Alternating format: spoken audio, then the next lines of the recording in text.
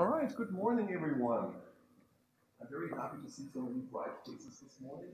I try to be bright myself. But given the weather out there and how early it is and Monday morning and all of this, I think you might find this a little tricky, right? Nevertheless, first of all, let me say I'm delighted to be here, and I'm sad that Frank Cutter, my co-presenter, will not be here today. So you're going to have to put up with me for 3.5 hours, nicely interspersed with a coffee break. Hopefully that won't get too boring for you. But Frank says hi. Unfortunately, he just with this new baby and a new position and all of this didn't make it here, but he's with us in spirit. And he's certainly very much present in all of this. And at some point, you'll see a break in style and slides, and that's where, this is the stuff that Frank really was excited to talk to you about. Thankfully, I know this material about equally well as Frank does, and so for you, it should not be a big difference. I would then not see Frank's beautiful figure here. So with that, let's get underway. So the first thing with an audience of this size that I'd like to do is just ask you basically a question. And that question will be, AI has recently been amazingly successful, right? And we're all starting to ride that wave, and we don't know how far we will be able to ride it, but it could be a long, long way. Some people out there in society start to become concerned about that. I think we here are very excited about it. What do you think is powering the success of AI? Not just this year or last year or the last 5 years, but overall, what do you think is the most important thing that makes really state-of-the-art AI great? Machine learning, that's what everybody says these days. So do we think that it's only machine learning? Or let me ask, no pun intended, is there maybe something deeper than machine learning? I mean, really guys, machine learning was there in the 50s. And it didn't make AI great then, at least not in the perception of the world. So there must be something else. Moore's law, great. I was rather hoping somebody would say this. We have plenty more computational resources, so we can do a ton more computation realistically within the amount of time that we're willing and able to spend to solve certain important AI problems, right? That's certainly a huge factor, and you guys can all do the math, but since the 50s, Moore's laws has given us factors of probably 1 million and more in our ability to just perform computation. Great. Anything else? Is it that the great ideas were all there in the 50s and we just had to wait until machines were fast enough? I'd say no. And I also say we didn't just have to sit there and wait for Jeff Hinton and colleagues to come up with deep learning to make everything great. I think there's something else. In fact, I think neuroscientists believe that it's about the same thing that makes the human brain really great. And again, it's not connection with multiple layers. It's heuristics. What it actually is modes of computation about which we might be able to sometimes prove something, but we have basically no chance and have been almost in all cases unable to prove why and when exactly they're effective. But amazingly effective in practice they are. And so I would claim all of AI is driven by heuristics, and that includes all of machine learning and most notably all of deep learning. And one of the reasons why deep learning didn't take off in the 70s when people actually were working a lot with multi-layer networks is not only that we didn't have GPUs, that's certainly one factor, but the other is that they didn't quite have the right heuristics to make this tick. And so programming by optimization is very much about how to find and then exploit the power of the right heuristics. And I believe that, and we can talk about it at the end of the tutorial, that once you adopt a different perspective of what programming means, and this programming by optimization might very well point the way, everything becomes different. And it becomes different in exactly the same way machine learning makes it unnecessary for us to manually construct, say, a classifier, right? Of course we can manually build a classifier. Probably everybody in this room could build a pretty decent classifier completely manually for certain problems. But first of all, it's no fun doing that, and secondly, we're not very good at doing it, right?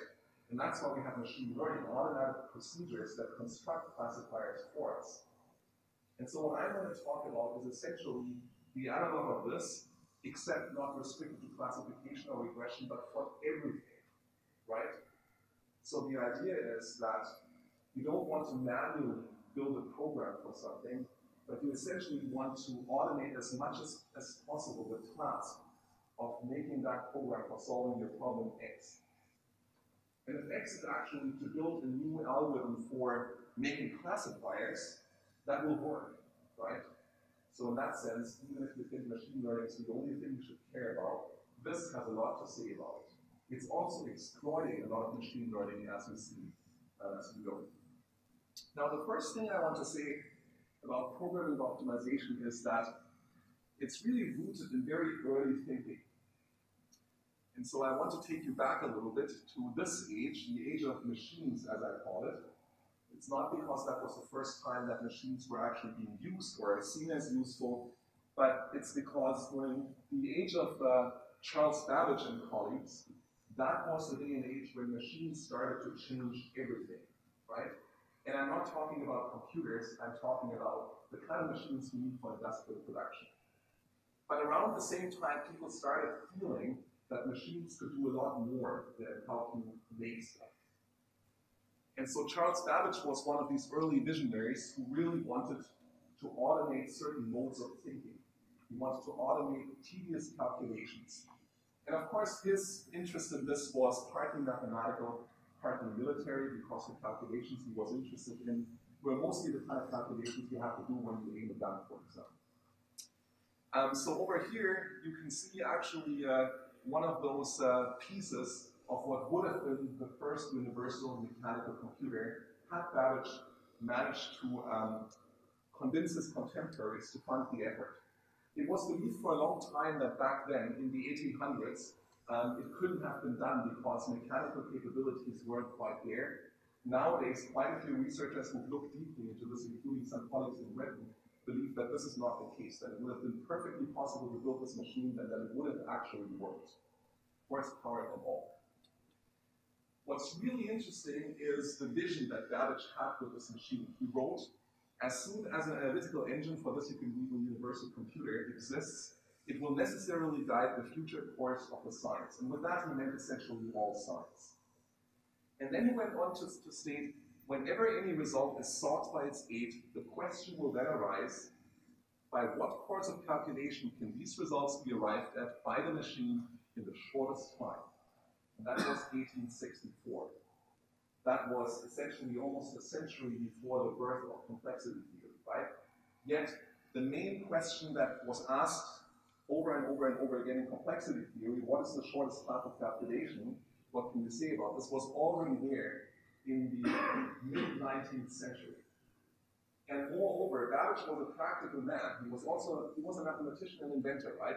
But he didn't mean, quite likely when he wrote this, provably fastest, right? But just fast in terms of practical means. He wanted to build a machine that people could use. And so there is already this intricate connection between computation and optimization. You see, at the very beginning of thought about computing, there was already the idea that as soon as you could mechanize computation, you would want to do it as efficiently as possible. And that efficiency would lie not so much in the speed of the machine, but in the way you use the machine, in the algorithms. All right, nowadays, of course, algorithms control the world, everything. You know, deep learning algorithms, shallow learning algorithms, other AI algorithms, and one or the other non-AI algorithm as well. In fact, in reality, if you really ask yourself what aspects of your life are being controlled or influenced by computers, the impact of AI is still very, very modest. So we're just at the ramp up, and this will, of course, get more, right? But most of the computation that runs your lives is of a much, much simpler and different flavor.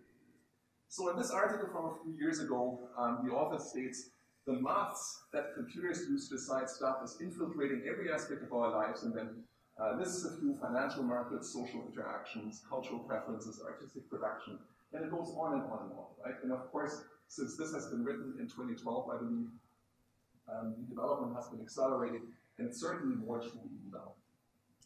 And in all of this, computation speed, performance tends to matter. And why is that actually? Well, firstly, speed matters because time is money. Quite literally, in our economy, if you can do the same thing quicker, you have an advantage, a competitive advantage, and typically that's exploitable and you'll come out on top, right? If I can make an iPhone and you can make an iPhone, but I can make it at the same cost, only twice as fast, I will win. There's no question about that. And even if I can only make it 10% faster, and it's exactly the same thing, I will win too. Energy consumption, hugely important. Yes, there are improvements in battery technology, but it is the case that, in fact, something that performs the same computation with less energy is vastly preferable, especially with devices like this one here, which have a tiny, tiny battery and all the embedded systems that we're starting to see now. One thing that many people don't see until they're pointed to it, and then it all of a sudden becomes very obvious, is that the easiest way to save energy, of course, is to perform less computation, right? So if you can find a solution to the same problem in half the number of CPU cycles, you've all of a sudden saved basically a factor of 2 energy. It's not really like that, because in reality there's a few wrinkles to this picture, that saving computational cycles means saving energy as well. And then, of course, there is the quality of results: cost, profit, weight, error rate, accuracy, all of these things, right? And that's also an important way of looking at performance of computation, and something that we obviously want to optimize. And that's increasingly the case, that performance matters because of globalized markets, so that just means pressure on a grander scale, just-in-time production and services because they rely on being able to do things fast, tighter resource constraints because that means that we have to make better use of our resources, and that in terms of resource constraints, there is an interesting little way of thinking about it that should persuade you that this is becoming ever more relevant too. So here's my example. Let's think of resource allocation. We basically have something that everybody wants, and then we have a certain amount of demand, right, for that. And so as long as we have many more resources than demands, it's easy. There are many solutions, and those are easy to find. So think about a situation, for example, where you want to host a conference with many different tutorials and tracks and so on, and you have a convention center that, like this one here, is actually so big that there are many more rooms than you need for running this event, right? And so the scaling problem becomes really easy. In fact, we have so much flexibility there that you can start looking at secondary optimization criteria, such as, which 2 tutorials should be in the same slot and stuff like that. If the resources are much smaller than the demands, there is no solution that's easy to see this, right? If we wanted to run IJCAI in a convention center that has 2 rooms that hold 400 people each, we can see right away that with, I think, 1,900 people coming here, it's not going to work, right? It doesn't require much work to see this, and it doesn't require much effort to convince, the people who hold the purse strings of the IJCAI organization that they just need to book a bigger place. The trickier thing is when the resources are about equal to the demands, right? When you have a convention center that looks like it might just be large enough, or maybe just not large enough. And then it's difficult to find a solution or to show the feasibility because we're so close to the boundary, right? And that is a phenomenon that has been observed in practice in many AI problems, whether they deal with resource allocation or not. And it's widely known under the word phase transition because of a physical phenomenon that's closely related to that. But it doesn't stop there, because when we think a little bit further, in this first situation where we basically have more resources than we need, that's economically wasteful if you think about it, right? In some sense, running IJCAI in this huge convention center is not the most efficient thing that IJCAI could have done. And therefore, you might either want to increase demand, run out more people, which is exactly what IJCAI has done, or reduce the resources and basically say, hey, we're only going to take half the convention center and the other half and give it to somebody else, which is also, I think, what IJCAI has done, right? And so, of course, you want to do this as long as you can, and then, of course, in the end, you land back in this case there where it's just big enough what you retain, right, and where it's difficult. Likewise, if the resources are much lower than the demands, then you have lost market opportunities, right? So, of course, we could say, hey, all we have is a convention center that holds 400 people, so let's restrict IJCAI to the first 400 people that want to attend. that will generate a lot of unhappiness, trading within the community in this case, right? And this is not even about money here, it's just about intellectual exchange. And so, of course, what you want to do is you want to increase your resources, book a bigger convention center, or if you really can't, you have to reduce demand, right? For instance, by making IJCAI a lot less attractive. By saying, well, the ticket now costs 3,000 Australian dollars, and all of a sudden, people can just find a small convention center at short. Okay, and again, you do this, if you basically want to increase resources or reduce demand, you do this until it just about fits and you're back in the difficult case.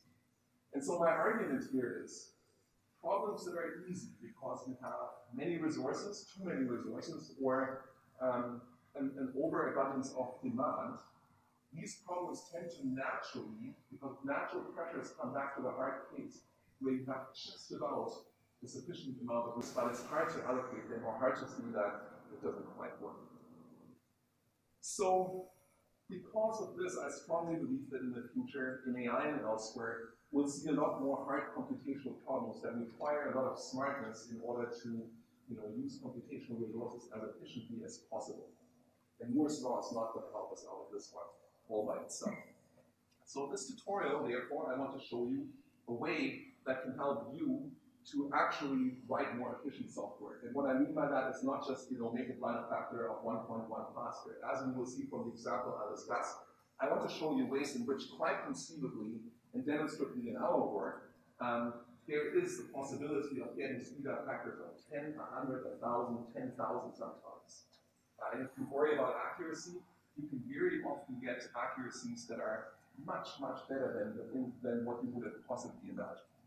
But also, I want to emphasize, this is not just about automating parts of the programming task. It is about automating the parts of the programming task that are boring and tedious for people, right? What I want to maintain is the part that's humanly creative, right? The part that you all enjoy about making software, planning software, building algorithms. The part that requires ingenuity. So I want to leverage human creativity. Of course, we're going to leverage optimization and machine learning. That's going to be our main tool in order to power this approach. And of course, we're going to basically leverage Moore's law, the large amounts of computation we have available these days in large amounts of data as well. Okay, so here's the key idea. And if you don't like this key idea, you can sit through the rest of the 3-hour tutorial and try to be persuaded of its value, or you can leave and say, hey, I now know what program optimization is about and don't think it's so cool, and I'm not offended by that. So the key idea is to no longer think of programs, and I remind you that a program is something that you can literally take and run on a machine, right? It might require inputs, but it doesn't require human intervention to run on the machine. Otherwise, it's not really an algorithm, right? It's not really a program. We go from this to a potentially very large space of programs. And how do we do that? Well, we encourage software developers, and ourselves included, to avoid premature commitment to design choices. So you all know these moments when you basically develop an algorithm, and let's say you're developing an AI system that has a machine learning component, just to keep this really nice and grounded. And so it's a classification task that you have to solve as a subtask within your great AI system, right? Let's say you want to build an autonomous flying system or something. And so the question is, what classifier should we use, right? How do you decide this? Any ideas? Nobody ever built a system with a very component?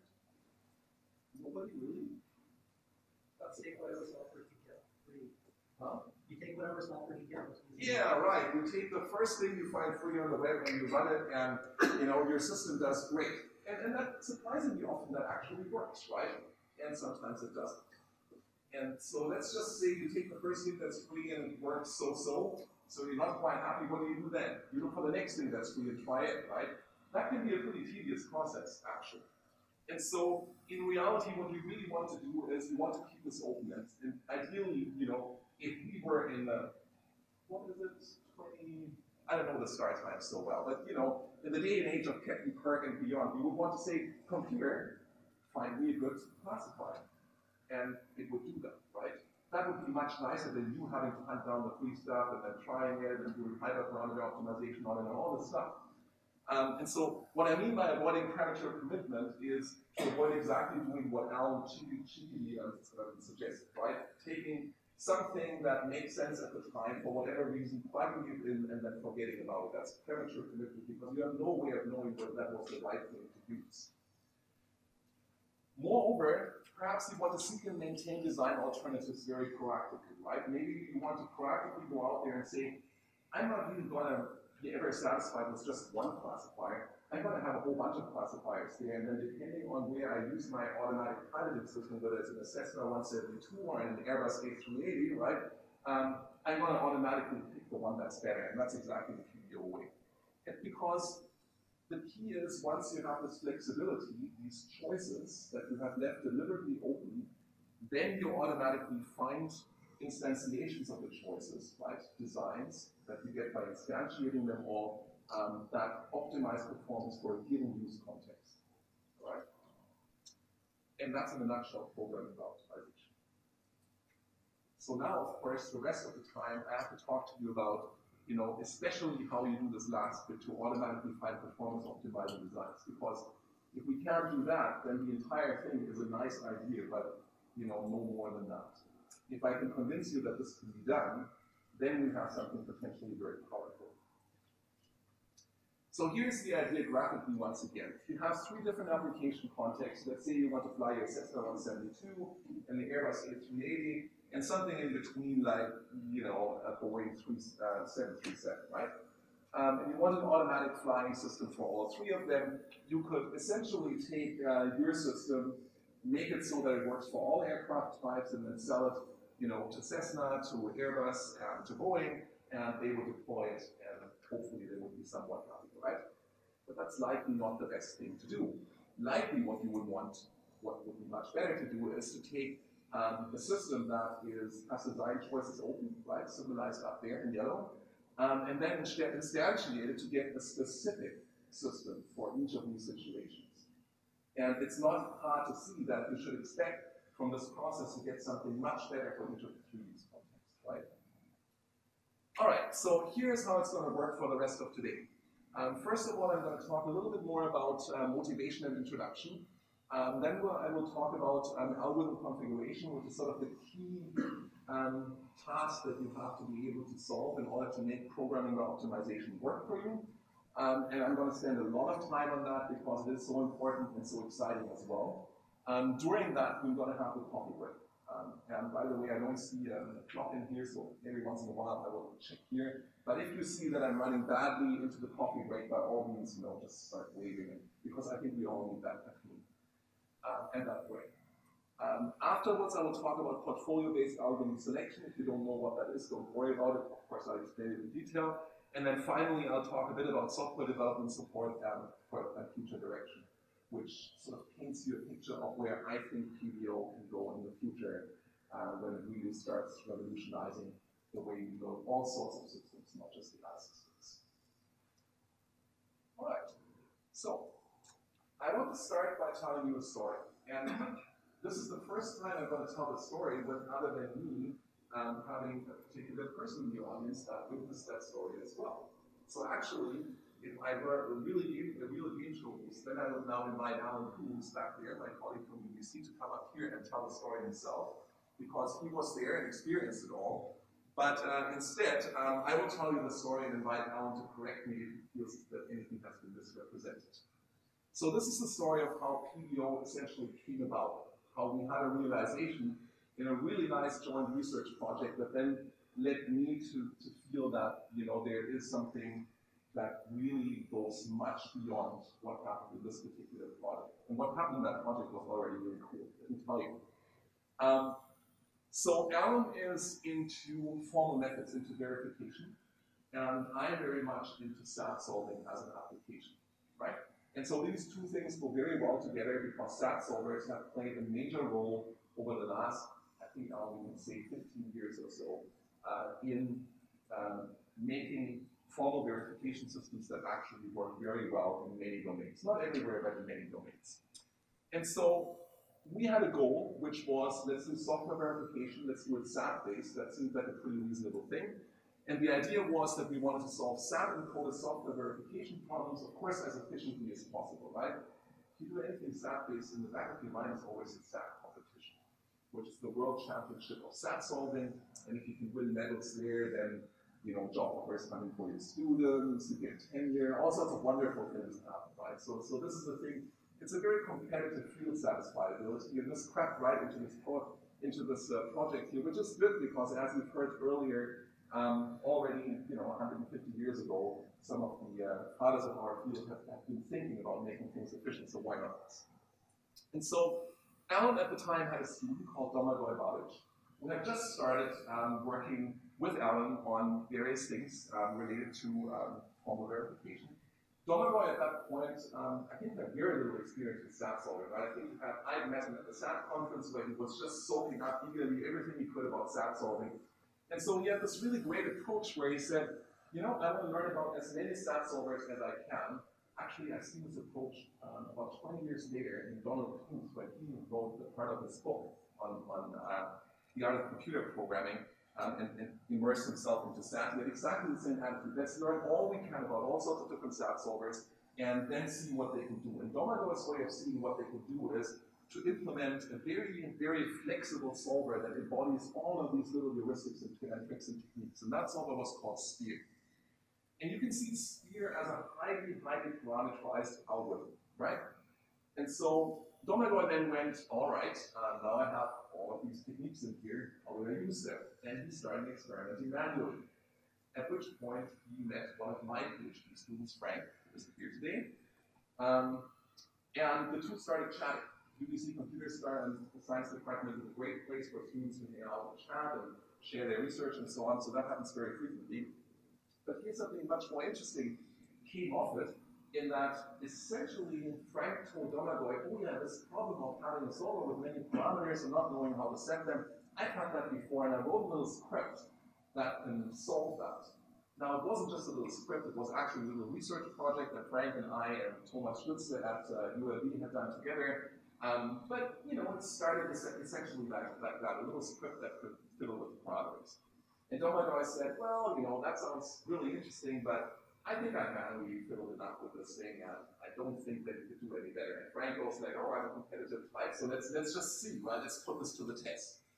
And so the two agreed to work together, and Alan and I were kind of friends before, so we were delighted that our students wanted us to work together, so we all started working on this. And I should point out that this SPEAR solver, after a few iterations of the process that I want to describe to you, ended up having 26 parameters, which corresponds to something just shy of 10 to the 18 configuration. So that's a lot of parameter space to search through, right?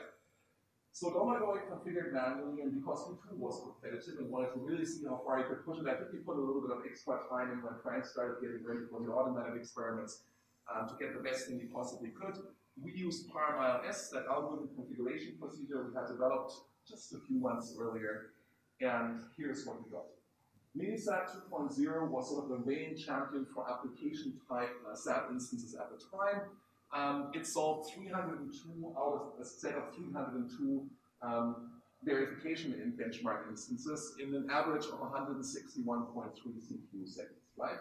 And that's sort of the world champion SAT solver. Very good baseline for our work.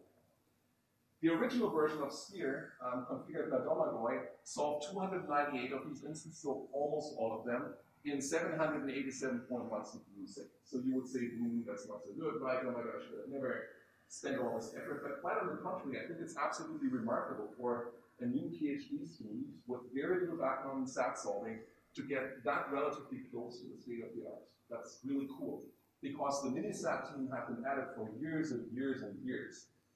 So this is sort of somebody who says, today I want to be a triathlete, and then competes next year with the world's best triathletes, and comes in, second or third. It's about that good. Now we optimize SPEAR, of course not on these 302 instances, but on basically another training set of similar instances. And look what happened. We got down to 36 seconds and we solved all the instances. So here's where Domagoj's decision to include all these heuristics, right, and make them all accessible as parameters, have already paid off.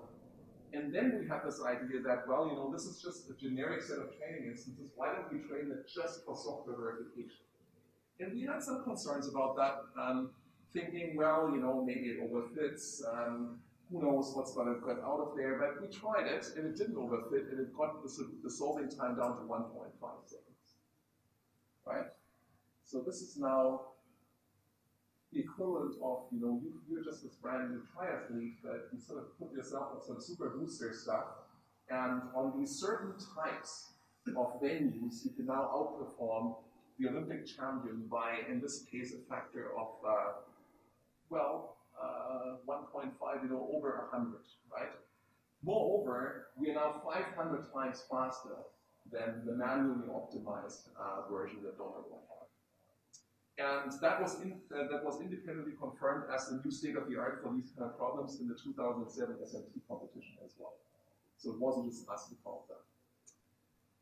So this is a great story about how fiddling automatically with parameters gets you great success, right? And we were all very happy about it.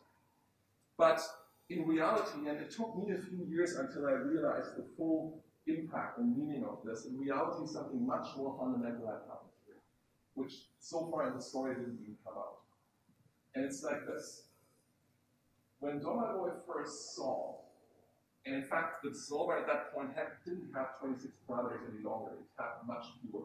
But when Donegal first saw that Parallel S could sort of get close and then very quickly better than his manual efforts, he went like, whoa, why don't I go back and open up the design space, look at some of these choices which I could never make to work. This variable selection heuristic here, I could never get it to work. But this thing perhaps seems to be pure magic. Maybe if I give it that choice too, it will do better. And so he gradually opened up the design space and ended up implementing even more heuristics because he felt empowered that the automatic optimization process would be able to exploit it, and it did. And that in reality is the much more relevant part of the story than we got a 500-fold speed up. And you can see why, right? Because the 500-fold speed up changed an outcome. But Donegal is feeling, I want to go differently about constructing the solver. That changed the paradigm. It changed Donegal's thinking about how to make a good solver. And we were very lucky in that Donegal, he was first out loud for that because he had already started with an attitude that goes that let's not just take the first free solver that I come across, but let's look at everything, right? So that was great because he had the right mindset from the beginning. He just lacked the bit that said, by automatically making all the choices that I really can't make that well, we can extract the full power of what's really there. Okay? So that's the story. So now let me very briefly talk about levels of programming optimization, just to make it clear that you can think very narrowly about that and also extremely ambitiously about it. And that all depends on how adventurous you are and how bought in you are already and how excitable you are essentially. So let's start at level 0, which I want to see analogously to maybe a hot air balloon, right? It's something that gets you off the ground quite gently if you handle it well. The ones that people ride in, they don't go very high and they certainly don't go fast at all. And this is sort of the equivalent to optimizing the settings of parameters exposed by existing software. I'm sure you guys have all worked with software, whether it was written by you or by others, that has so-called performance parameters, parameters that don't change the semantics of what happens, but only the efficiency or the quality of the outcome. And you can fiddle with these parameters. And that's what PEO at level 0 looks like, right? Level 1 is a little bit more ambitious, sort of like a little single-engine plane, gets you higher and faster than a hot air balloon. And what you do is you expose design choices that are hardwired into existing code, right? So that's what Donegal did after he saw that at level 0 things were working really well. And so typically you look then for magic constants, hidden parameters being things that are variable in your program but are not exposed to the command line, for example, or the UI. And abandoned design alternatives. And all of these things happen actually in Donegal's work on Sphere. If you are even more ambitious about this, like we are after we've seen how well this can work, this can take you sort of into the supersonic realm, right? You get jet engines and you might be able to break through basically the sound barrier. And in the PDO world, this means you keep and expose design choices considered during software development. So you kind of say, I wouldn't make this work manually, but I don't have to because there's better ways of automatically getting it to work for me. And once you start doing that, you find that you get quite a few more design choices, right? Now, if you think carefully back of your own AI software construction efforts, I think many of you will go, yeah, I've probably abandoned a few design choices. You know, I tried this and it didn't quite work. Not because it was semantically wrong, but just because it didn't get the performance, so I switched to something else. Then I never went back to the first thing. That's exactly what we want to avoid here at level 2, right? Where we just keep these design choices. Now, if we want to be taken to the moon or just beyond, you know, the gravitational field of our planet, so to speak, then we have to be more proactive. We have to strive to provide design choices and alternatives. So that's one level further, where you say, I'm not just taking all the things that I thought of anyway, but now that I know this works, I'm going to proactively start thinking, you know, what other heuristics would work here? What other classifiers might I be able to use here? What other preconditioning techniques might I be able to plug in here? So that's PDO level 3. And then finally, at level 4, you will sort of try and go work right, right? And we don't know whether work right can ever exist. Some of us believe maybe, some of us believe maybe not.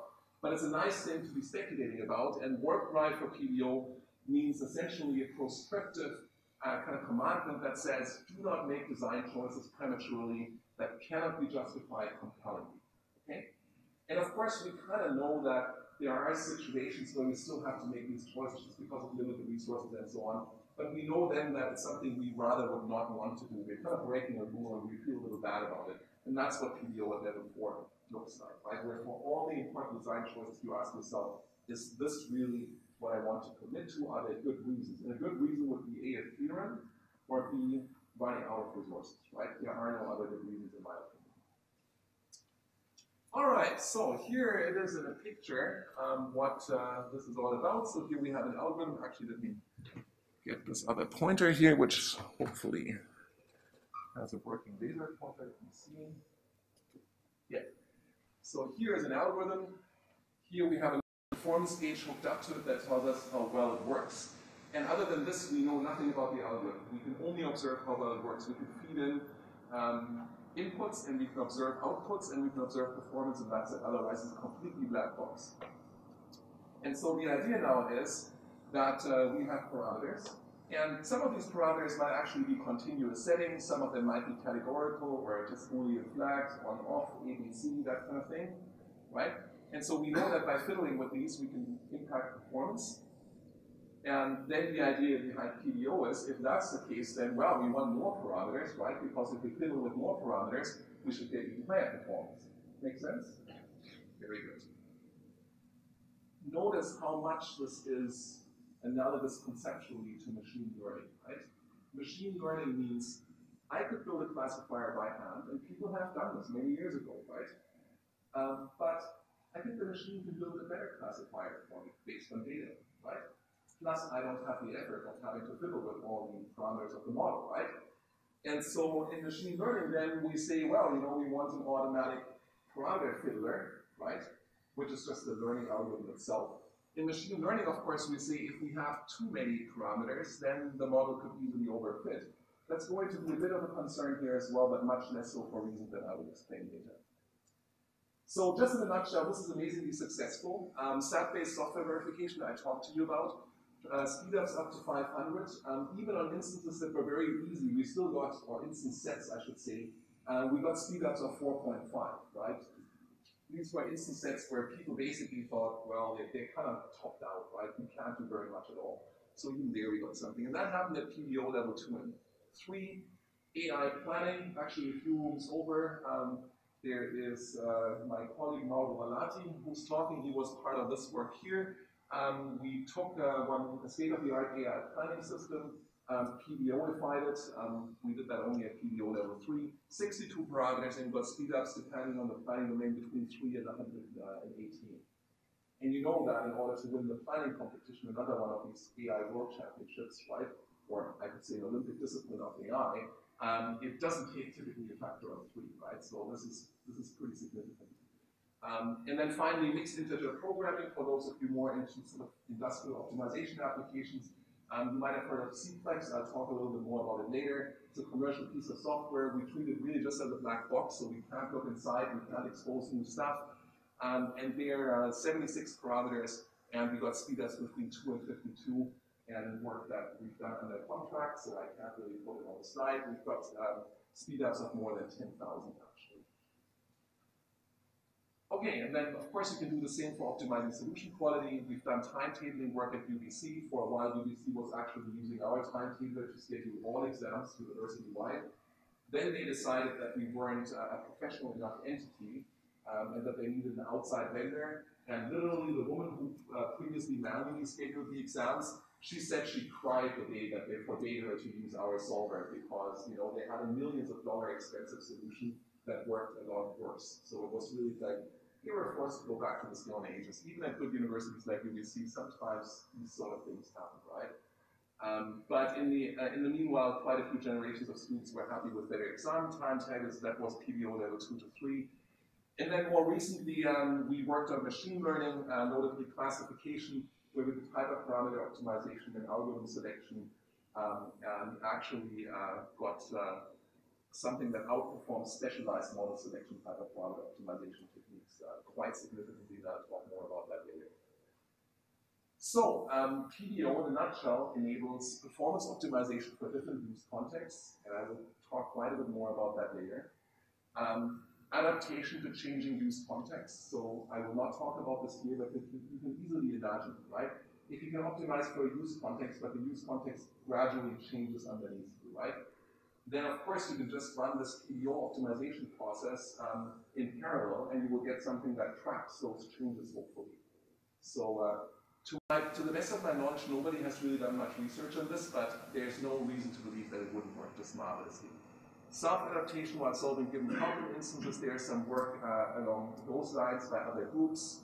And automatic generation of instance-based solver selectors, that's a mouthful. The idea is essentially that if you don't think that you can make one algorithm that's good for all the different kind of instances that you might want to solve, what you really do then is you make an algorithm selector that looks at the instance to be solved and makes a decision on the fly what to use on it. And you can combine that very nicely with PBO. In fact, it is a type of PBO already, and there's a lot of work on this, and I will talk about it. And finally, automatic generation of parallel solver portfolios. If you're saying, well, let's not commit to one solver, but let's run a whole bunch of solvers in parallel, and then take the results given by the fastest or the best, or integrate them all together.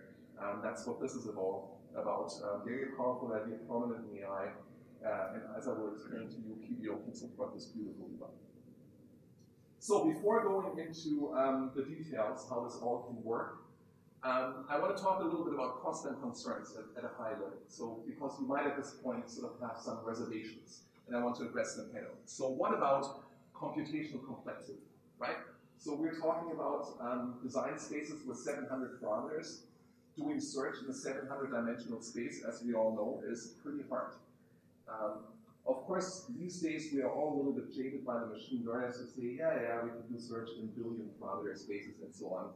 But then you talk to them in more detail, especially the deep learning people, and you start realizing that they make no claims that they find even local optimal in those spaces, right? And that it's not clear that what they're doing doesn't hopelessly overfit. There's a very nice paper from last year that shows some out on this. So, this is complex. And then most learning problems actually commit you to models that are in some sense numerically easy to fit. I mean, when I say in some sense, what I really mean is from a computational complexity point of view, right?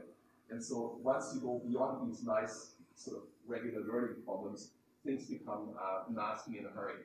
You might be worried about cost of development because there is more code to maintain with all these alternatives and design choices.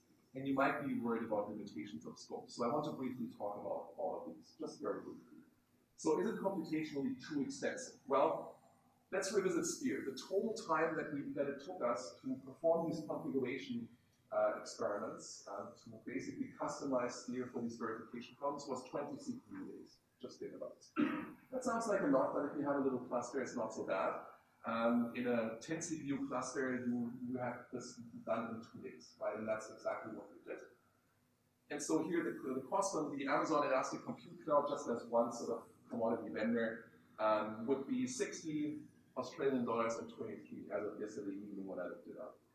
That's $48 US. So this is pretty cheap actually, right? You can't buy that much.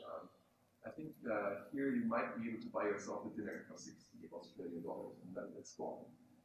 Moreover, in Australia, you can pay about 1 hour and 42 minutes of typical software engineering time for that money. And that's because Australia has actually a pretty high minimum wage. Just to put it into perspective, in the United States, where Amazon is based, that would be about twice as much, right? Because the minimum wage is that much lower. Sorry, I was splitting it out myself. So the typical software engineer is actually not that different. In the United States, it would be 1 hour and 30.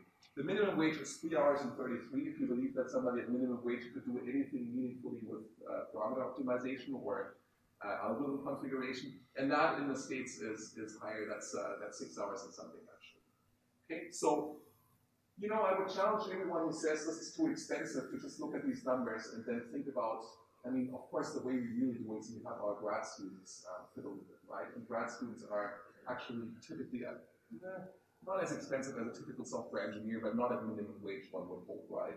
And so realistically, if you really think that a grad student within 3 or 6 or even 10 hours can get results as good, then you just about break even, but in reality, they don't, not because they're not smart, but because humans are just not very good at these tasks.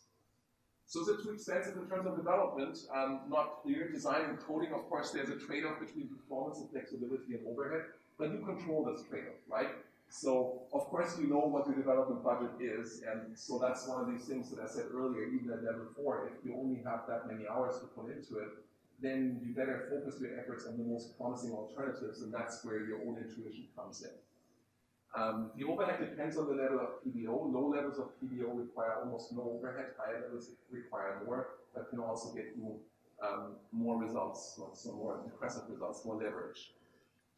And finally, I want to point out that the traditional approach actually also has cost, and that is the cost from the manual exploration of the design space. And you know, I've never done a formal study. I probably should, but I suspect that the cost from manually exploring design choices in almost all cases is about as large as doing PBO at level 2. Okay, certainly at level 1. Good, and then there is, of course, you have a concern about testing and debugging. Because you know there's now many different paths in this configuration space, many different ways the program can operate as a result of that all have to be correct, right? And so you might say that's a lot of testing and debugging in addition to just one program that's fully committed to all design choices. And you're right when you say this. But thankfully, the design alternatives for individual mechanisms and components can be tested separately. So that actually keeps the testing effort from exploding combinatorially.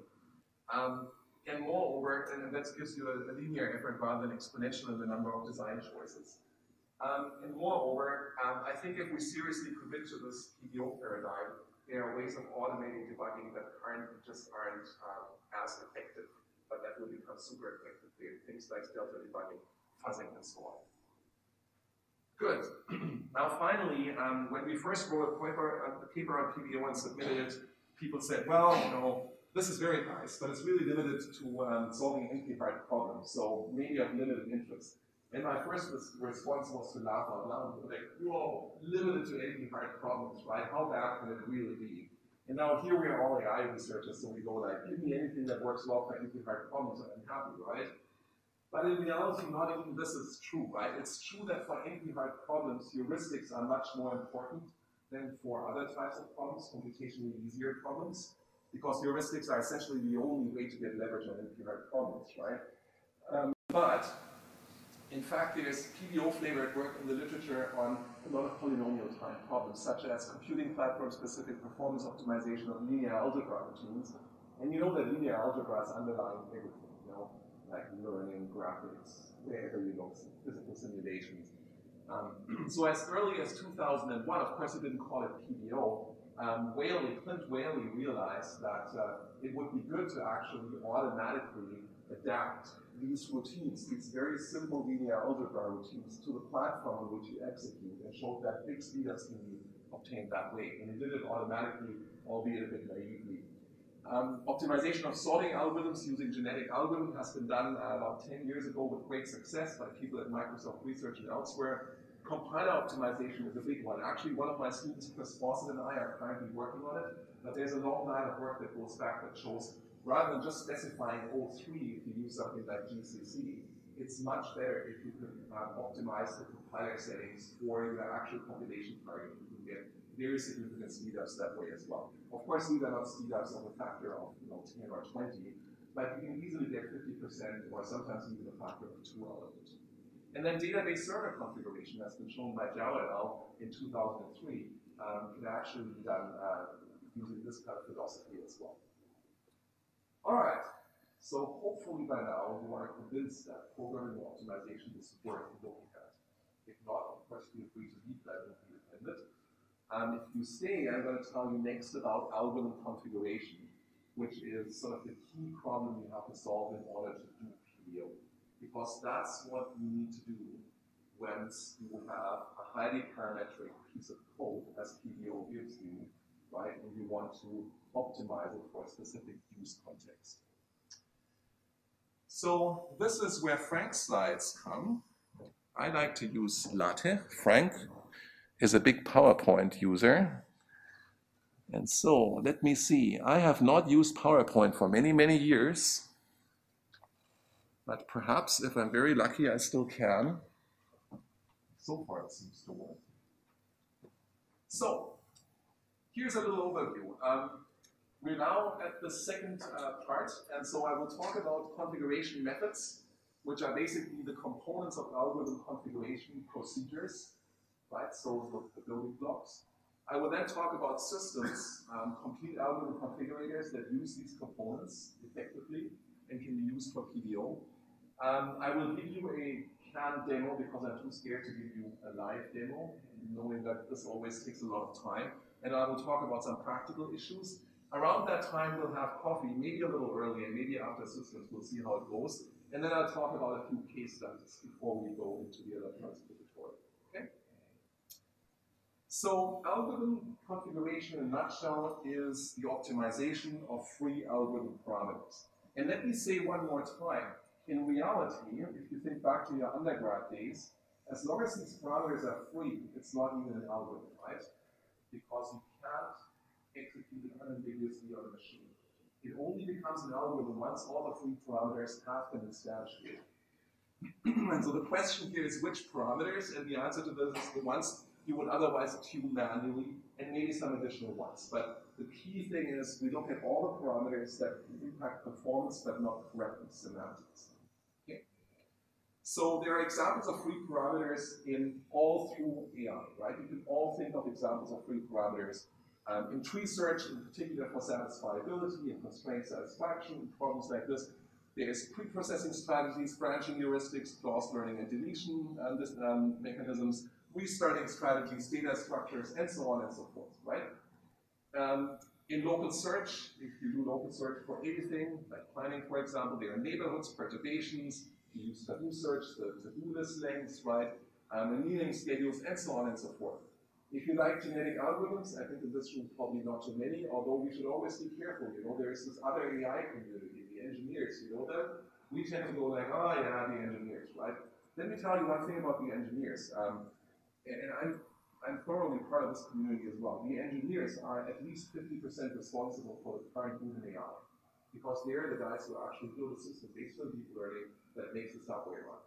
And that's when a company says, I want to invest, $1 million into AI.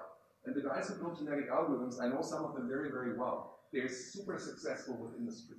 They actually go to the likes of Porsche and Audi and other, automotive manufacturers and make them use AI methods, where some of us have tried and failed. So we should not look down on them. So genetic algorithms, you have population size, mating speed, crossover operators, mutation rates, and so on and so forth, right?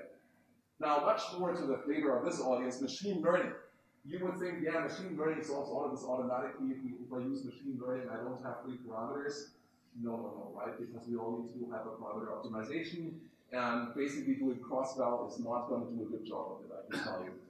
So you have pre-processing techniques, regularization, which type and strength, mini-batch sizes, if you do mini-batch learning, learning rate schedules, which optimizer to use, the optimizer parameters, and so on, right? And in deep learning, in addition, you have the number of layers, layer types, the number of units, dropout constants, weight initialization, and decay nonlinearities. You know that Google has started a new group called AutoML not long ago? You know what AutoML is? I'll tell you, AutoML is PDO for machine learning. That's all that is, essentially, right? So they hired, I think, to the tune of 100 people to do PDO for deep learning because they think it's going to get them to the next level. And I think they're absolutely right about this because all of these parameters need to be determined, all these design choices need to be made, and it's foolish to think that people can make those decisions better than machines. Okay, so the first thing to notice is that there's different types of parameters, right? There's continuous or integer or ordinal parameters, right? These are all numerical. There are categorical parameters. These have finite domains, they are unordered, right? So for instance, if at some point I can plug in a heuristic, right? And I have three candidate heuristics, A, B, and C. I can use one categorical parameter with three values to control that design choice, right? A, B, C. And A isn't really smaller than B or C, right? It's just I call them A, B, C because I need to use some sort of symbols that happen to have a total order on them. But for the parameters, that total order doesn't matter. It's unordered. So the parameter space has structure. For example, a parameter C may only be active for a certain heuristic, right?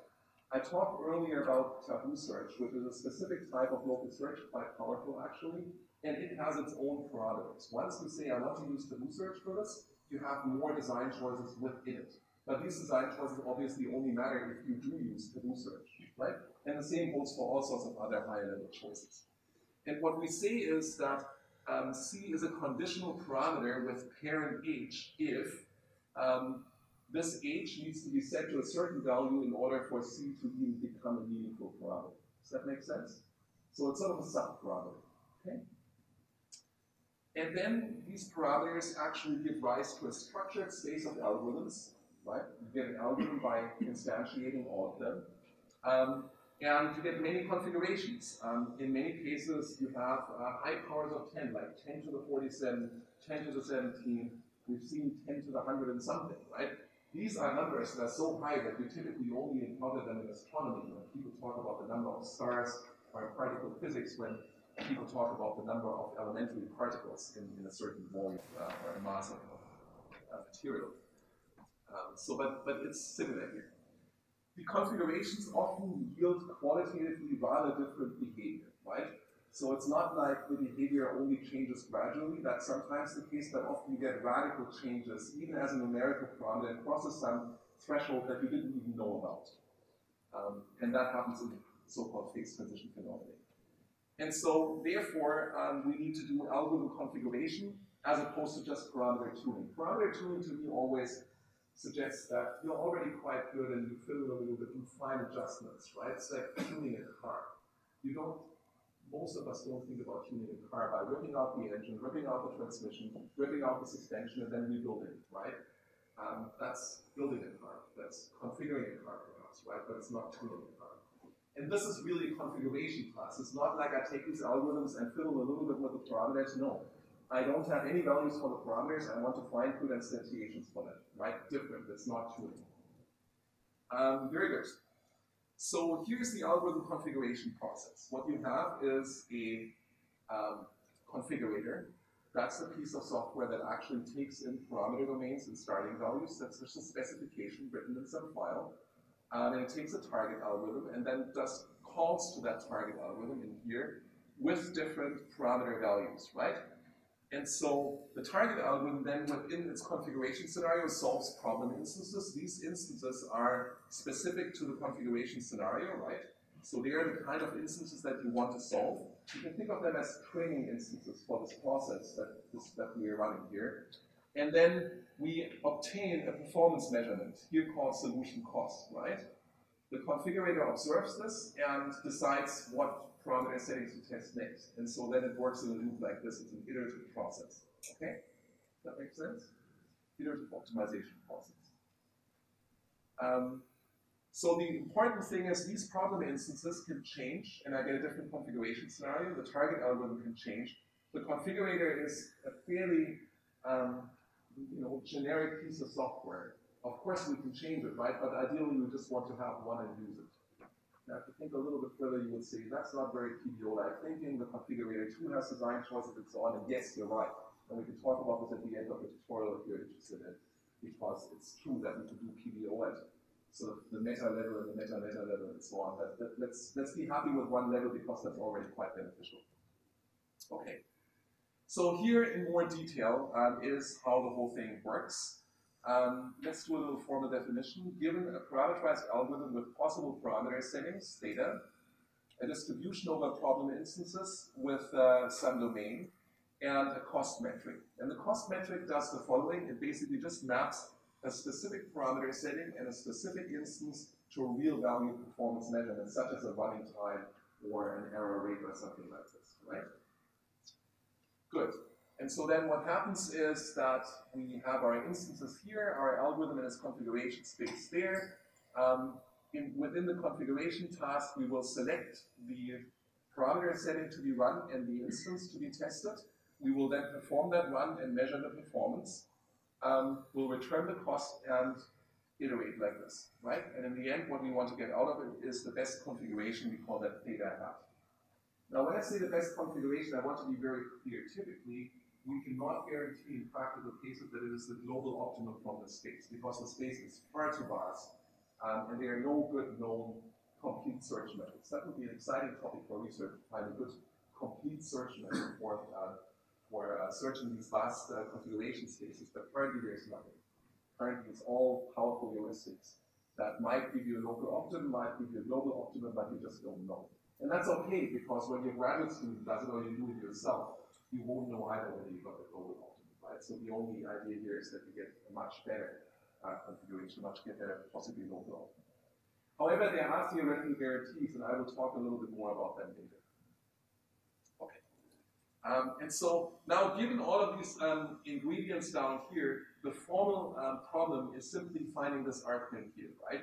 Where let's not get scared by math. This is just the expectation over the instances essentially here, right, and the argmin over the parameter values. And so all this says is we want to find the parameter configuration that in expectation gives us the best performance on these on this distribution of instances that I'm interested in, right? So simple argmin. All right. So then algorithm configuration, the full formal definition looks something like this. An instance of the algorithm configuration problem is a 5-tuple, where the first component A is a parameterized algorithm, the second theta is the parameter configuration space, including all the parameter dependencies, hierarchical dependencies such as this parameter only matters if this other parameter is set to a certain value. D is a distribution over problem instances within a domain. Typically, you also have a cutoff time after which the runs of A will be terminating, they're still running. That's a very pragmatic thing, because we don't want this to be thrashing because there was a bad parameter configuration that caused an infinite loop in the worst case, or just a very inefficient solving process. And then finally, you have this performance metric that measures the observed cost of running the algorithm under a certain configuration on a certain instance with that cutoff time, and that's it, right? Quite simple. And then the cost of the candidate solution, we write C of theta. Okay, so that's just the cost of a configuration, the performance of a configuration, you can say. And the goal is then to find basically the best configuration according to this cost. Very simple. All right, I want to briefly talk about distributions versus set of instances, right? So remember, we want to find this argument here. So a very important special case, in fact, the special case that's mostly encountered in practice, is that you do not have an infinite probability distribution of instances from which you can sample. You do not have an instance generator. But in reality, what you have is a finite set of benchmark instances that somebody cares about, right? And so in that case, you just split your n instances into a training and test set, and then you find the argmin on the training set, and that's all, right? So the training test bit is exactly as in machine learning in order to prevent overfitting. Okay. And then you evaluate on new instances. As in machine learning, you configure on training instances, use only test instances to assess the generalization performance, and that gives you an unbiased estimate of generalization performance for the unseen instances. Does that make sense? So I should say a very important thing here. Machine learning has given us many wonderful advances. One of the most important advances is a purely conceptual thing, and it's this idea that if you optimize too much, you can overfit. And the way to recognize overfitting is to basically assess it using some validation techniques, such as holdout validation or cross-validation. It turns out that that idea carries on much beyond what we call classically machine learning, regression problems, classification problems, and so on. It holds for everything where you optimize and you want the performance of what you optimize to generalize.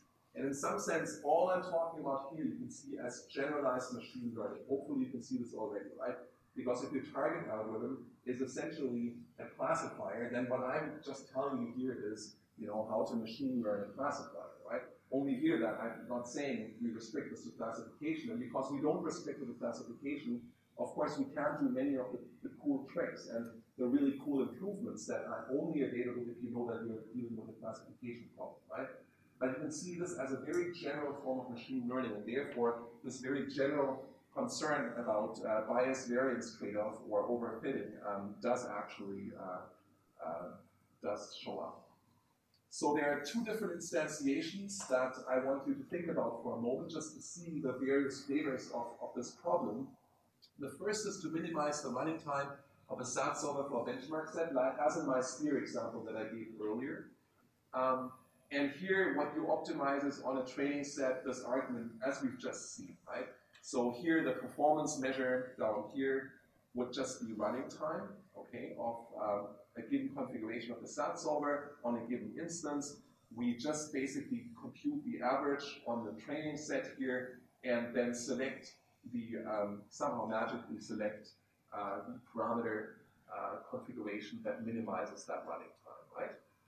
And by the way, if you wonder why I always write element, or why Frank always writes elements, because I forced him to do that when he was still my student and I had power over him, and apparently he then started deleting it, so he doesn't now that I don't have power over him anymore, yay.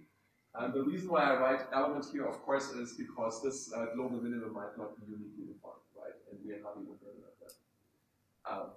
So on the other hand, if I want to optimize the hyperparameters of a machine learning algorithm, right? Then we do it a little differently. Then we do cross-validation instead of optimizing on instances, and the cross-validation folds play the role of instances. And you can see now that essentially, if I have k folds, capital K folds, then I'm just looking at the average performance over the folds and minimize the cost for that. Does that make sense? Good. So, as I mentioned before, doing this effectively, you get large improvements of solvers for many combinatorial problems. So here's an incomplete list on problems on which we've worked and actually made huge differences and won competitions and so on. SAT, MAXSAT, mixed integer programming, SAT modular theory, traveling salesman, answer set programming, timetabling, AI planning, and then we know of many other groups who've done it for a ton of other problems. So, maybe I started the tutorial wrong. Maybe I should have shown you this list without anything else on the slide and said, what if I could tell you about a magical recipe that allows you to break the state of the art on all of these problems? And you would have thought, gee, this is cooler than deep learning, because deep learning can't do that. It cannot. At least they haven't demonstrated yet, right? So in reality, this really is a pretty powerful and general thing, as you will see from the examples that follow. And people are recognizing this recognizing this increasingly. So this is just pulled from Google Scholar, actually a few months ago. So by now, the 2016 bar will be higher because Google Scholar lags always a few months behind the tracking citation. So this is just essentially 4 algorithm configurators that you can all access in one form or another on the web and use them for your own purposes. Paramile S, SMAC, iterated F-race, and GGA. developed by different groups. My group has a stake in ParamLS and SMAC, and a small stake in iterated F-race right now, although that's not captured there because we made our contribution there just earlier this year. And basically just the important papers on these algorithms and nothing else. And there's other algorithm configurators out there that are not considered here. So the rise of automatic configuration started in 2008 with a series of publications, including iterated F-race and ParamLS. And what you see here is that there weren't that many citations, of course, and then it rapidly rose. This one here in 2012, we still think is some sort of Google Scholar fluke, that in reality some of these here should be in 2012 and we misrecognize them. But you can see it's a nice and steady trend. And these are just classic papers, right? So if you take newer papers, you see a much accelerated development there. Okay. So I now want to talk a little bit about methods, the components of algorithm configuration, right? So there are basically a few things that any algorithm configurator has to do, and I want to talk about what they are and then later how to do them. So first of all, there are two key components. The first determines which configuration to evaluate next, right? Because it's an iterative process where we look at one configuration at a time, or maybe a batch at a time, and there's always a question, what configuration should I look at, right? So it's from a large combinatorial space, for instance, Cplex, 76 parameters, 10 to the almost 50 configurations, right? So this is really huge. The second component is how to evaluate that configuration. And you might think, well, that's trivial, you just run the algorithm and that's it, right? But it turns out that if you do that, you don't do too well. Because evaluating the performance of a configuration can be very expensive. And if that function is bad, that expense will be mostly wasted, right? You don't want to spend a lot of effort in determining that something is bad. You want to spend a lot of effort in determining that something is good, but the bad guys you want to weed out very quickly, right? So Cplex, we typically use a budget of 10,000 seconds per instance, right? So 10,000 seconds is kind of 3 hours, right? That's a lot of time. And if on a bad configuration you time out after 3 hours a lot, that's a lot of waste of computing times. The instances vary in hardness. Some take milliseconds, others take days for the default configuration of such a solver to solve, if there is a default configuration, as in Cplex there is. And an improvement on a few instances might not mean very much, right? So if you get better on just a few millisecond instances, that might not mean that you really have an improvement. It might just be that you configured your solver for picking low-hanging fruits very efficiently, and then it's hopeless for anything else. So component one, which configuration to choose? So let's consider a simpler problem first, so-called black box function optimization. There's an entire research community out there, not in IJCAI, but somewhere else, that thinks about nothing other than black box function optimization. And the idea there is simply that you have a function f that we can't look inside, so you have no idea how f works. And you want to minimize it over its space of arguments, right?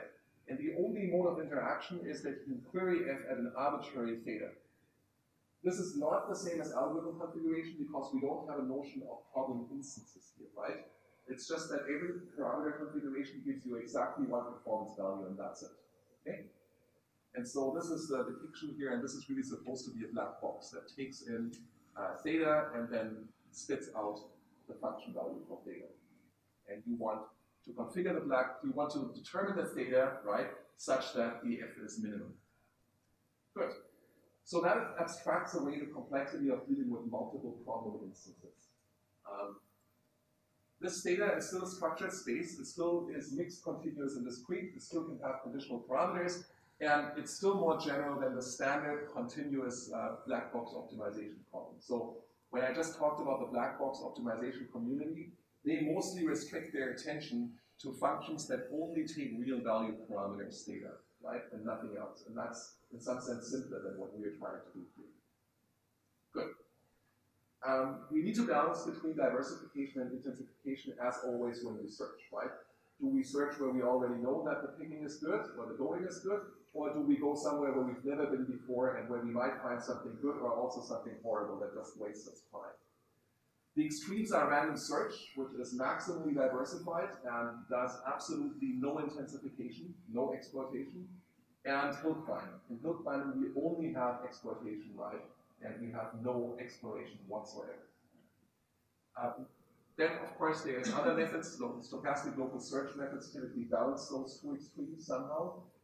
There's population-based methods like genetic algorithms and all sorts of other things. And there's model-based optimization. And I will talk quite a bit more about model-based optimization later. Okay. Sequential model-based optimization is one of those techniques that we find is really, really useful for black box function optimization, and then also for general algorithm configuration, right? Let me explain to you what that is if you have never heard of it. And to determine whether you've heard of it, think not only of the term sequential model-based optimization, but also Bayesian optimization, because that's exactly the same thing. So if you feel more encouraged to learn about Bayesian optimization, this is it. This is exactly it. So what you do is you fit a probabilistic model of the function f that you want to optimize, and you use that model to control your exploration versus exploitation trade-off. That's the entire idea behind the sequential model-based optimization. Right? And so the idea here is that, sorry, let me go one back. If at t equals 2, this is our real function, but we don't know this, of course, right? So let me see. Then we have an observation that we have made here and here. This is our new observation. So here actually we know exactly where the function, where the true objective is. Sorry, the dash is the true objective here, right? And this is our model. Okay? And there's uncertainty associated with the model, as you can see in these areas here. And the uncertainty is, of course, collapsed where we make the observations, because there we just know. And it's maximal at the furthest point in between, away from observations, or in between here, right? And so now you define an acquisition function, a utility function, that essentially tells you where to pick. And essentially what you do is you maximize this function here in order to determine where to sample next. And this function typically will be something like, where can I expect to get the best improvement under optimistic assumptions, right? If within all this uncertainty I'm lucky, where could I get most lucky? And this acquisition function might reflect that, maybe with a little bit of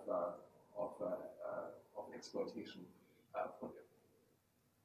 So at T3 now, I sample here, and I update my model, right? So it now looks a little different, and of course my uncertainties look very different. And now, for instance, I know that within here I don't have a sample anymore. It doesn't make any sense. Within here it makes very little sense as well. Within here it makes some more sense, but certainly here it's now looking really promising if I want to maximize, right? So at T4 I will do that, and so the uncertainty collapses here as well, and then it looks maybe here it's going to be even better, right? So you can see how that process works by continuously adapting the model based on the new data, right? So machine learners call that Bayesian optimization. I think that's a pretty bad term because there's nothing particularly Bayesian about it, and I think we can all hear referent Bayes rotating in its not so shallow grave, because once again his name has been used for something cool, but not really all that related to his own thinking. But never mind, it is what it is. And the most important thing is that it basically adapts this model based on the new observations and then guides this process towards better and better solutions, using uncertainty estimates as part of the decision making where to look next. And this is where the kind of Bayesian misnomer comes from. Component 2, how do I evaluate a configuration? And here I want to go back to general algorithm configuration, right, where we do have problem instances. So where we do have a parameterized algorithm with the parameter settings, distribution of problem instances, and we talked about how the distribution can be just a set, and the cost metric, and I want to find this argument here. So the general principle I will actually use when evaluating candidate configurations in here, right, is don't waste too much time on bad configurations and evaluate good configurations more thoroughly. This is very much like when you want to hire somebody, right? So think about, you are working at the university or a company and you want to hire somebody to do a certain task. And you get a stack full of, a folder full of applications like this, right? And so how do you go through? I bet you make a quick pass to weed out all the really crappy ones, and then you start looking at the good ones more thoroughly. Well, maybe if you run out of time, you make a stack and sort of throw out everybody except for the really good ones, and then evaluate those more thoroughly. But it's the same thing, right? you spend more time on the really promising ones. You invite them for interviews and then you finally select. It's the same principle that we want to use here. So this effectively treats the problem as black box optimization if you use fixed instances, right? A fixed set of instances. So let's just say I'm going to look at, n instances in here. I'm going to run the algorithm on that rather than on the full set or the full distribution. I'm going to evaluate it just based on this. This is kind of like giving your job candidate just a small set of tasks to do. And if they look good on this, they will have made it into the next round and they get maybe more tasks, right? And so the issue is here how large to choose this n. If you choose it too small, then you overtune to these test instances. And if you choose it too large, then every function evaluation is right. So then every candidate takes a lot of time to go through the process. Okay, and so the idea to solve this, a really cool idea for machine learning, is called racing. Goes back to Marilyn Moore, NIPS 1994, so more than 20 years old. And the idea is to compare two algorithms or more against each other by performing one run of each configuration at a time and then discard configurations as soon as they're dominated, statistically dominated, right? And so this image there basically illustrates that principle a little bit. Here are your different learning algorithms in this case. Here is the error, which in this case is our performance metric, and we want to minimize it, right? And so essentially we have the error, we have an estimate of the error, an estimate of uncertainty that goes with it. And as soon as essentially, I'm evaluating in more and more instances, so my error estimates become more and more accurate, these intervals here they should shrink. And as soon as one can be ruled out as basically just being worse than the incumbent can possibly be, I'm going to throw it out. And I'm going to use a statistical test to do that. You can save time even more if you do what's called aggressive racing, which we introduced in 2007. And here what you do is you race the new configurations against the best known, which discards poor new configurations quickly and has no requirement for statistical domination. Okay? So you're racing against the best known only, and that's it. And the search component then should allow you to return configurations that were discarded because you were unlucky, right? Because this procedure can make errors, and you don't want to make once an error and you just send away the most promising job candidate to never find somebody as good again. So there we need to be a little bit careful. We can save more time in using something called adaptive capping, which we introduced in 2009. This only holds when you minimize running time, but that's still a huge class of algorithms where you do that. And so the idea is you can terminate runs for poor configurations early in certain cases, right? So for example, let's consider this one here. So is this theta prime better than theta? And in my example, theta has a running time of 20, and the running time for theta star we don't know yet, but it's larger, right? And so, of course, the idea is as soon as we've hit 20, we know that theta star cannot be better, and I can throw it out. So I don't actually have to see exactly how bad it is, right? So I can use the performance of the best that I've seen before to cap essentially all these other runs. So we can terminate the evaluation of theta prime once it's guaranteed to be worse than theta. Okay. There are some technical details and wrinkles which I don't want to go into because otherwise we would never get coffee, and that would be very unfortunate, so we won't do that. Let's talk a little bit about systems that instantiate these components. Okay? So fully fledged algorithm configurators that you can actually use in order to do PBO, right? So first I want to talk about continuous parameters and single instances, right? So only one problem instance and only continuous parameters, and that's exactly what people call black box function optimization, right? And there's essentially two techniques that we have developed and have been out there for a while, are super useful and successful. CMAS by Nico Hansen and collaborators is used heavily in academia and industry. It's a paper with thousands and thousands of citations, the original one, and it's still being further developed and used very widely. And then there's sequential parameter optimization, which is essentially a Bayesian optimization type technique with some restrictions by Thomas Barth-Weilstein et al. And so that can be used very nicely, but only for black box function optimization. And what we want to do is more, right? Because we have problem instances and we have parameters other than just numerical or continuous rather. So general algorithm configuration methods, there are also a lot. Parallel-S, gender-based genetic algorithm, iterated F-based, and SMAC, sequential model-based algorithm configuration, I've already mentioned earlier, and there's a distributed version of SMAC that the group of Frank, Frank started working with us on this at UBC, and now this group at Freiburg is continuing that work. That basically runs SMAC in parallel, which is also very nice. So let me talk about how some of these work, just to give you a good idea, and how they make use of the components that I talked about earlier. And as a baseline, I want you to consider something that we like to call graduate student descent. It's not because a graduate student descends in some way, that would be mean, but because what happens if you solve the optimization problem by having a graduate student do it manually, right? And so the idea is that you start with some configuration and then you repeat the following process. You modify a single parameter. If the performance on the given benchmark set decreases, then you undo the modification and you repeat until no more improvement is possible, or it's in some way good enough, or the IJCAI deadline has hit, or something like this, right? So that's what you often do when you do it manually. And I've done this when I was a graduate student, and I've done it since, but I'm not doing it anymore. So that, of course, you can immediately see lots of problems with that, right? It gets stuck into the minima. It's not very efficient in how it does the optimization, and so on and so forth, right? It doesn't use any of the nice components that we introduced earlier, so it's clearly not a good idea, although it can be automated, and if you automate it, it will do better than the graduate student typically. So here is something better. Iterated local search and parameter configurations-based work that my group has done together with the group of Thomas Stützle, and later also involving my colleague Kevin Becky-Brown at UBC.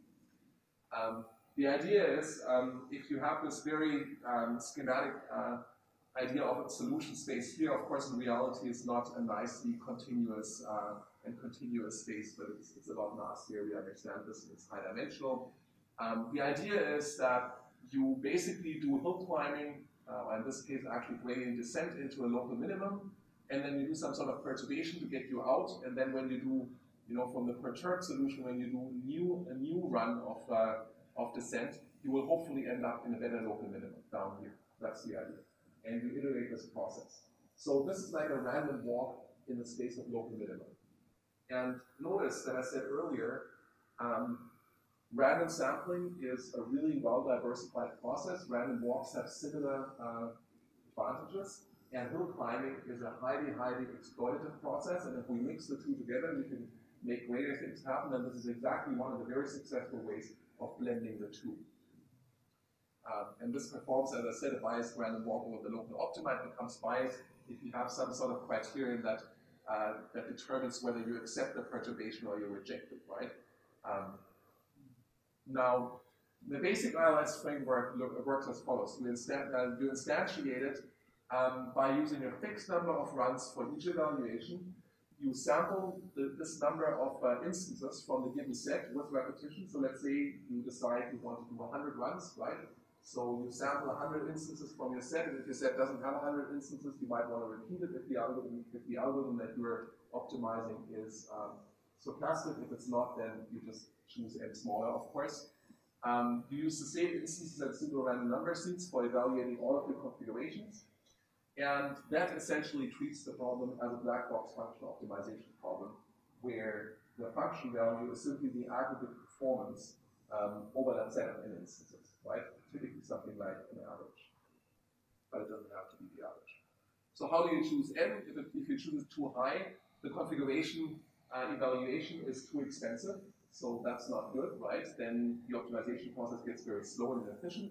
If it's too low, then you have a noisy approximation of the true cost, right? So you still get an approximation, but it's not very accurate. And so therefore you can expect poor generalization to previously unseen test instances, which is not good either. And so here is a little illustration of what happens, and after that I think we're going to go into the coffee break. So this is basic ILS with 100 on a solver called SAPS. Which is a SAT solver on a quasi-group completion problem. Quasi-group completion with holes, very prominent problem from the sort of SAT community. what we do here is we look at a single instance only, right? And we also use the same instance for training and test just to see what happens, right? And the only difference is the random number seeds because this is a randomized algorithm. Okay? So what you see here is the performance of basic ILS 100 over time as you run this basic ILS algorithm. And you can see that you know, the run length, the number of steps this takes decreases, and so does the uncertainty associated with it, so the variability, I should say, over the independent runs, right? So we're making nice progress. So now, this is on the training set. Now we evaluate on the test set, and remember that it's the same instance on the test set, just different random number seeds, right? So it's very highly related, of course. But you can still see that, yes, we're making progress, but it is actually overestimating the progress quite a bit, right? So yes, it works, but it basically overfits to these specific random number seeds that we use there. And so when we now use only one run, right, rather than 100, then of course we get very, very noisy performance estimates. You can see that the process still works fine on the training instance, but on testing, it's horrendous, right? It's really bad. So that's what I was talking about when I'm saying that, you know, if n is too low, then this will not work very well at all. You have to be very careful. And so here is basic ILS 100 compared to basic ILS 10 compared to basic ILS 1. And you can see that, you know, 100 takes a long time before it starts gaining traction. And here, of course, 10, it's quicker. It doesn't go quite as low. And then 1, it's even quicker, but it actually gets worse again. And so this is test performance, right? This is because we've overfit, right? This is because we've overfit a little bit that we don't quite get down there. So that's the kind of trade-off we need to look at. And in order to avoid having to make this trade-off manually, we use the focus ILS algorithm, which I will talk about after the coffee break.